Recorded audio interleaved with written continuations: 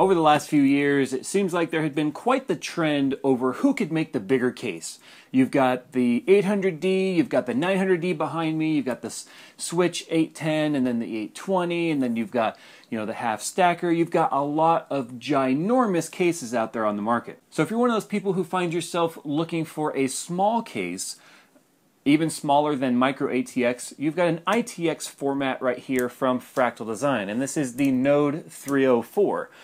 We're going to go ahead and take a look at the 304. We're going to throw a few components in there and see what we've got on the inside.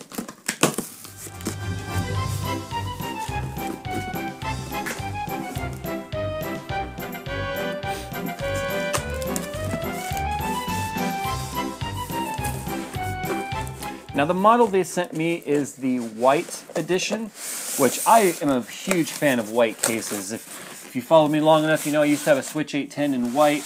I now have a 900D in black. But I really like white cases. Contrary to popular belief, some people think that they get dirty faster. If you ask me, they hide the dust a lot better than black. I mean, dust is generally gray in color, so... but anyway, in the packaging here, as you can see, we've got this very nice and sealed plastic package.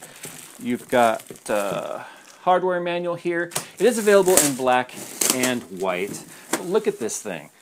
This is hot looking. I really like this.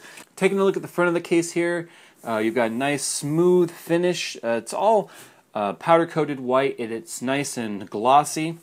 You have on the side here where your graphics card goes, you do have a vent. This one here, unfortunately, is, there we go, popped out a little bit in transportation, but as you can see, it popped right back in.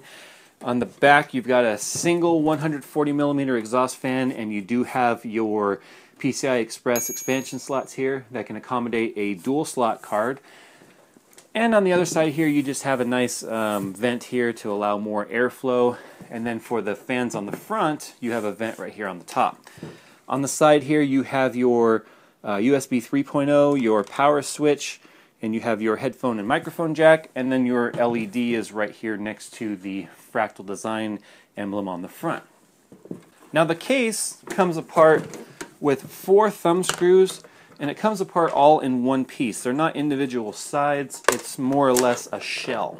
So as you can see here, it comes off as one shell. Set that aside. And you can see you have nice, easy access to all sides of the case.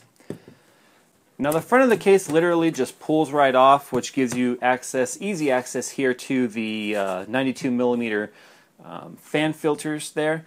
But what I think is really cool is the way that the hard drives mount in this thing. So because you're dealing with, as you know, very tight spaces, the hard drives mount on top of everything and just suspend down into the case.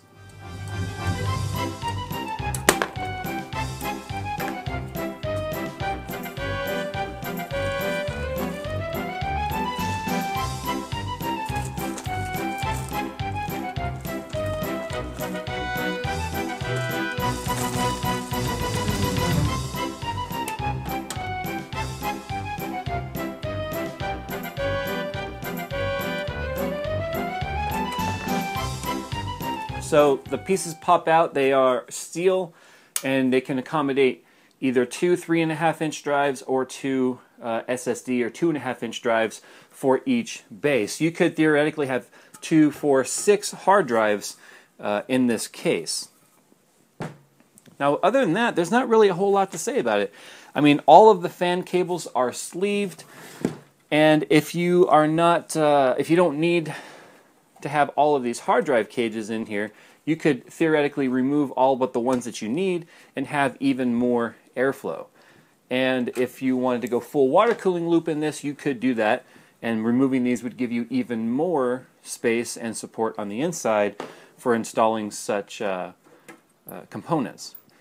Now in true Fractal Design form, you do have all black sleeved cable, and because the power supply in this mounts sideways, they give you a power supply extension cable that is included here. It's all twisted up with the rest of the cables there. So this plugs into the back of your power supply, and then it's an extension that goes onto the back of the case here so that you can plug in power. The case is very sturdy. In fact, it's pretty much the way it's put together is just front, top, and bottom, and it's all riveted together. And because the cover here is all one piece, when you screw that in, it gives it even more rigidity. But I really like the form factor of this case. In fact, so much that I'm going to be putting my Z87i gaming motherboard, which is an ITX motherboard, in this case here and doing a build in this here in the near future. So make sure you check out that on my channel.